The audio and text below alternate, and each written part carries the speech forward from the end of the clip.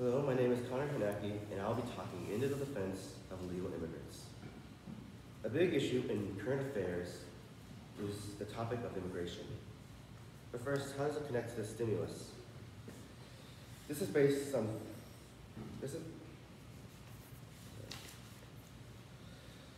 many of the source materials highlighted the competing interests of individualism and collectivism. And when dealing with the immigration issue through this lens, I contend that this calls for an individualistic approach. Allow me to explain. Immigration has many benefits to it, as it allows for cultures and traditions to come together and, in some cases, mix together. And it also helps benefit the economy, as according to the Bureau of Labor Statistics, about 18.1% of the U.S. workforce is immigrants. However, the problem is that immigrants come into the U.S. either as legal, documented, versus illegal, undocumented immigrants. And they enter the U.S. either through registering to become a formal citizen, or they enter without doing so, thereby avoiding the duties and rights of citizenship. And current efforts to deal with illegal immigrants are ineffective, use resources inefficiently, and result in them facing harsh conditions. So a better approach would be to eliminate the motivation for illegal immigrants to enter the U.S. without registering. In this next section, we must ask the question, are illegal immigrants truly illegal? And when answering, we must consider the connotation behind the phrase, which it invokes moral judgment and linguistically lumps illegal immigrants with individuals who violate our criminal laws. Gottfried Engelbertsen, a professor of sociology at Erasmus University, Rotterdam, reports how, quote, the perception of criminal illegal immigrants reflects the division between wanted and unwanted immigrants, which is a result of the shift towards a restrictive policy. But many of these illegal immigrants do not mean harm, and are often seeking better opportunities, safety, and security for their families. And these immigrants have chosen to go against the system to become registered as citizens, so they can live life more easily.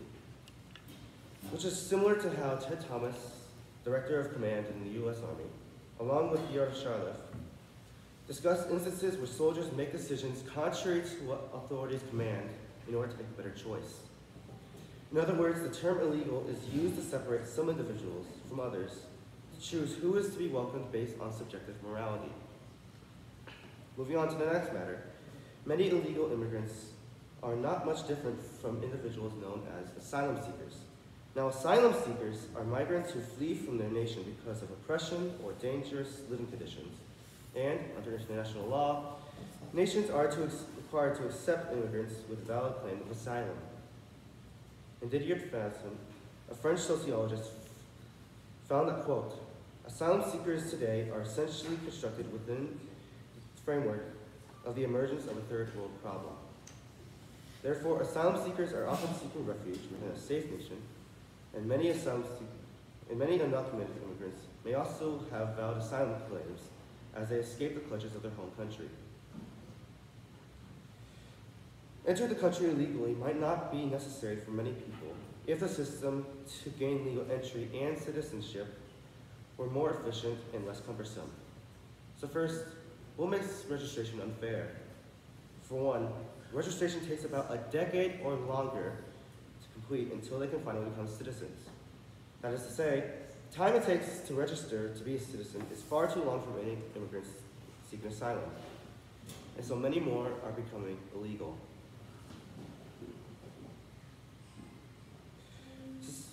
Society as a whole suffers from illegal immigrants because there are insufficient resources to meet the needs and aids of everyone who arrives.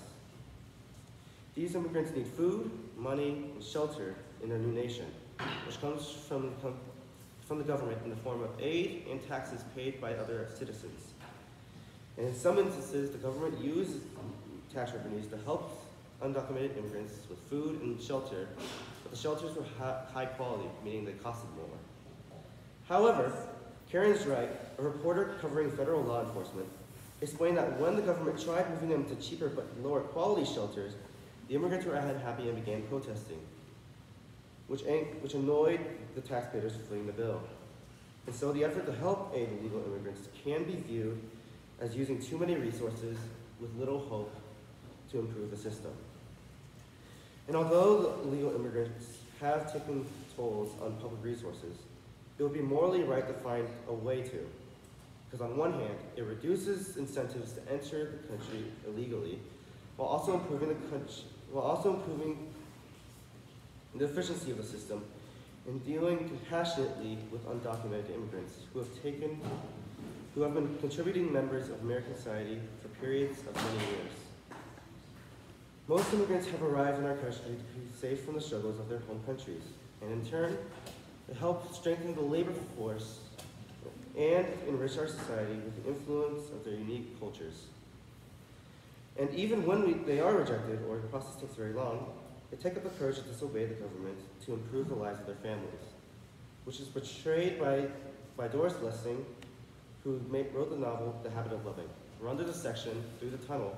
She illustrates the boy's desire to enter the underwater tunnel. And although he fails multiple times, he progressively learns to and eventually overcomes it. Ultimately, illegal immigrants are morally right for entering the land undocumented because of the courage and effort they put into living in a safe environment.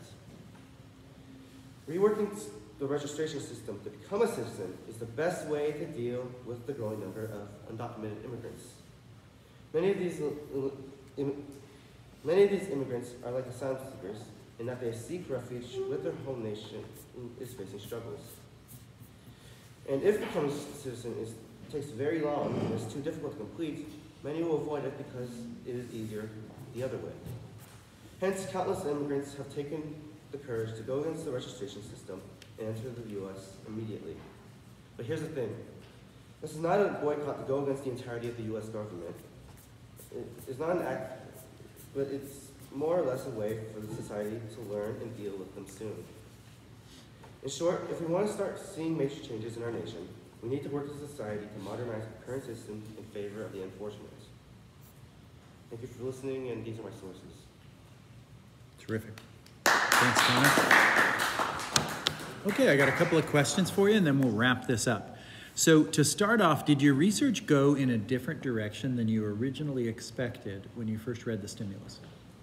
Yes, I was originally going for a little broader term in terms of individuality, but as soon as I researched a little more, I saw a lot of potential from illegal immigration, and just the stories are all really interesting, and it's just interesting to see how they go against the government to seek refuge.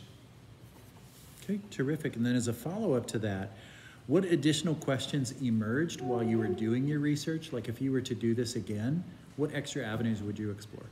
I'd probably look into other solutions others could come up with, like green cards or helping the nations where they're struggling from. I might also, I would also look into a little more into how we can handle the shelter situation a little better than we do now. Terrific. Thanks.